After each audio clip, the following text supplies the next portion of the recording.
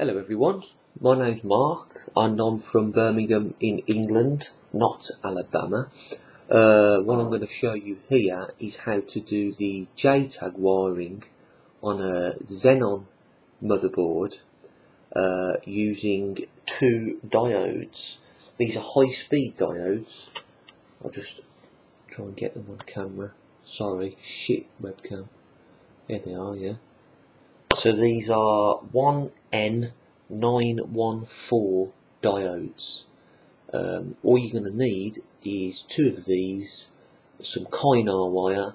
Kynar wire is just real thin. It depends what gauge it is, but this is my Kynar wire. Fucking hell, is it even going to show her? Yeah, there it is. Put it onto the board. You can see how thin it is. Yeah, you can strip down a Cat5 cable or something if you wanted to use that. You could probably use speaker wire if you wanted to, but that's getting on a bit thick, because what we're going to do here is we're going to thread all the Kynar wire through these pin header holes.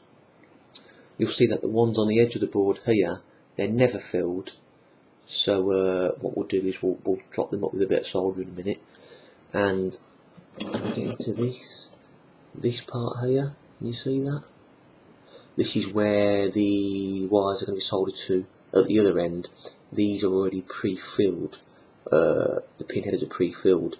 Now, I've already done the NAND part. I'm not going to show you how to do the NAND. Team Executor have got a NAND kit. It's called the NAND-X.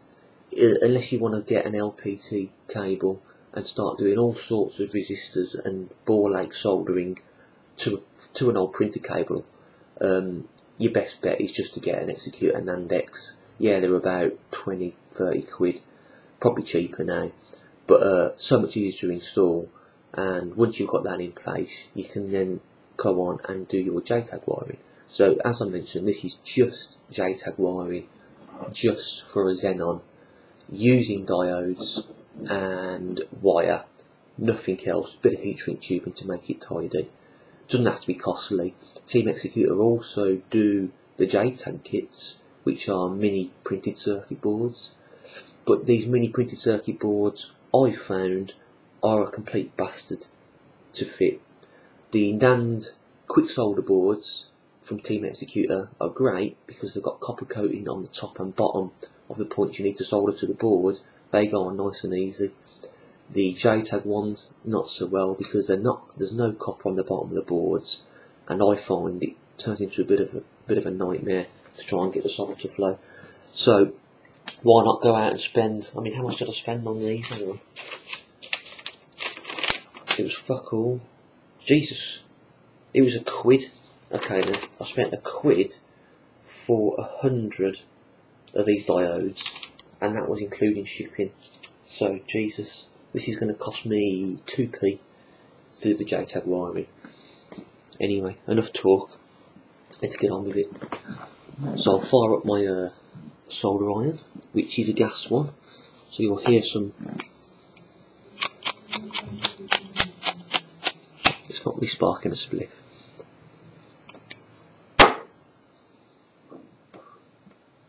To end my gas soldering iron. Let that get up to warm.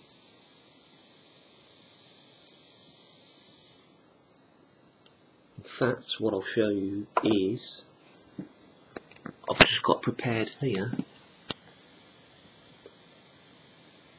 3 pieces of Kynar wire, two the same length, one a bit smaller, ends stripped off. Those two black bits are heat shrink tubing, and those are our two diodes. We've got solder. We've got our solder cleaner, we've got some flux, and we've got the board. So let's do it.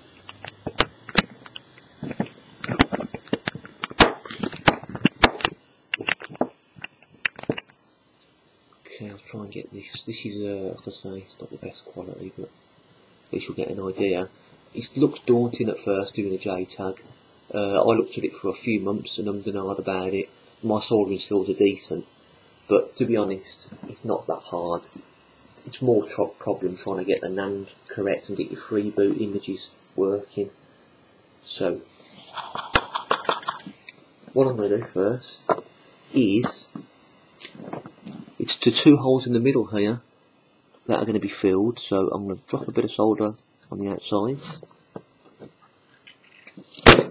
flip the board, and I'm going to drop a bit on the front side. Now I'm just going to get a tiny bit of solder on the end of my iron. In, yeah. It'll be easier. I'll just drop this solder in the holes. And, oh, look at that, lovely. It's one filled.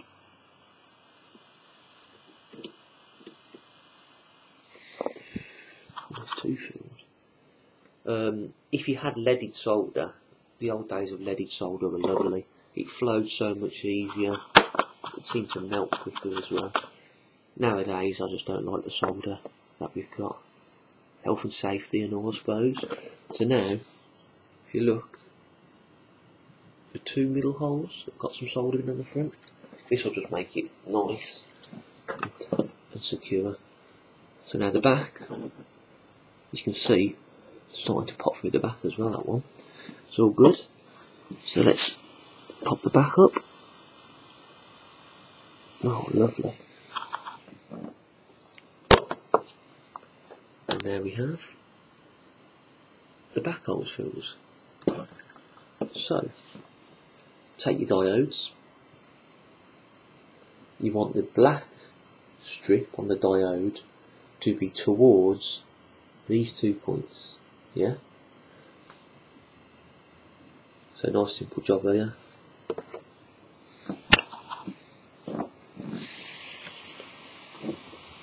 Let's heat up the hole while pushing the diode through.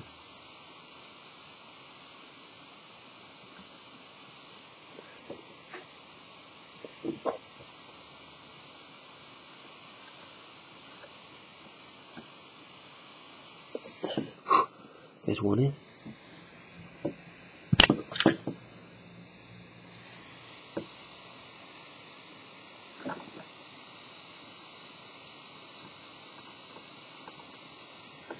And there's the other one in.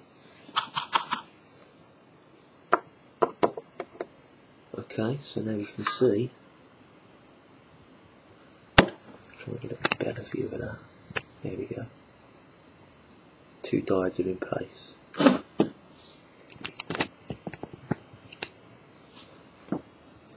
So, trim these legs now. Doesn't need to be that long.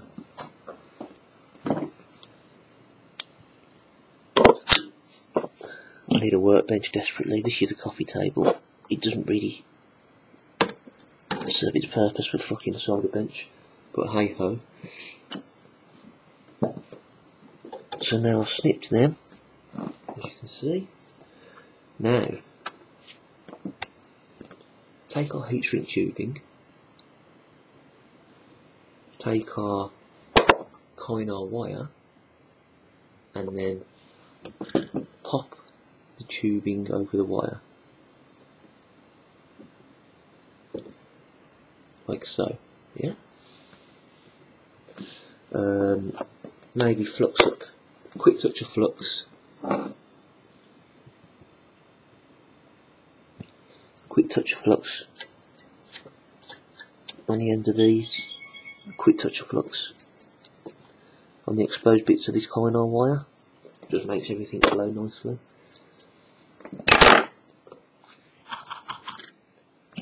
And then let's get this wire on. So I've just tinned the end of my solder iron a little bit. And is that on the screen? Yeah.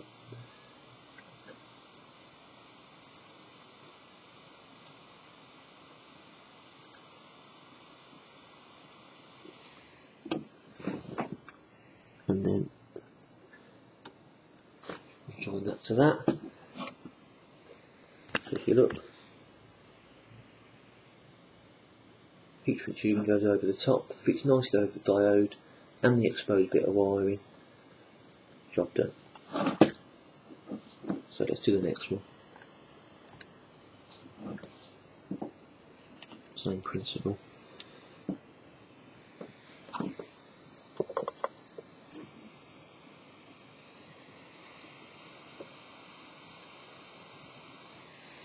This is a bit more fiddly. Bend this out of the way.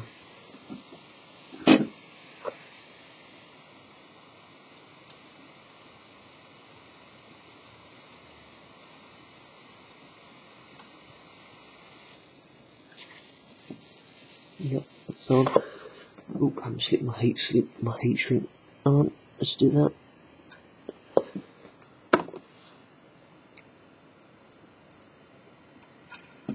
Okay, heat shrink on. And there's the end result.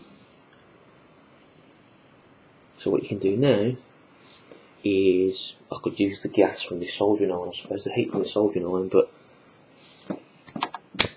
lighter.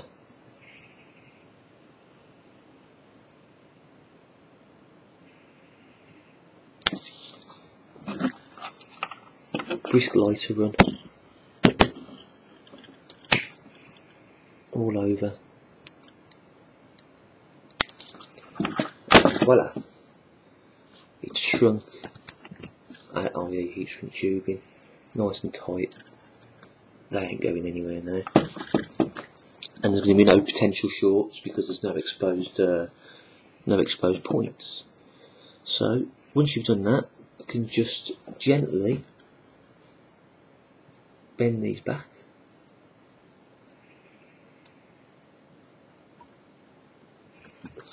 Nice and flat, nearly flat. And we can now solder to the other part of the board. So this is going to be quite quick now, hopefully. What we'll do is, the next part, as I pointed out earlier, is these here.